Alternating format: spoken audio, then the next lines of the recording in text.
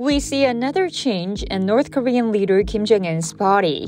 As we all know, Kim has been making headlines in South Korea and across the world for the past year with his sudden weight loss, raising speculation that he may be in ill health.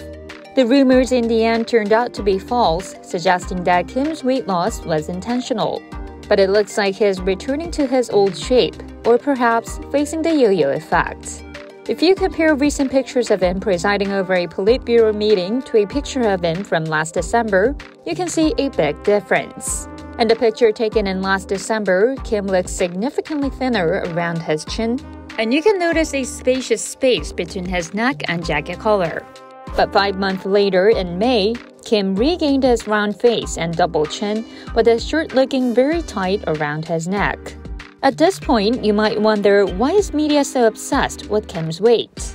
The North Korean leader's weight is one of the important indicators that shows his health status and also holds huge political implications for the country because Kim currently has no clear successor. That means his death or feeble health may lead to a power vacuum in the north, which will obviously affect the situation on the Korean peninsula.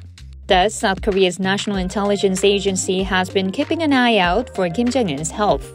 Last year, the spy agency reported that Kim lost around 20 kilograms after weighing 140 kilograms in 2019, but appears to have no health issues. But it added that Kim may develop diseases caused by obesity from binge drinking or binge eating due to stress.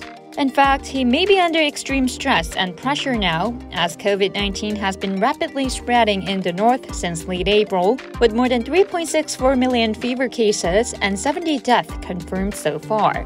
Kim was also spotted chain-smoking during the COVID-19 emergency meeting, where he accused the officials of immaturity and slackness in their handling of the virus.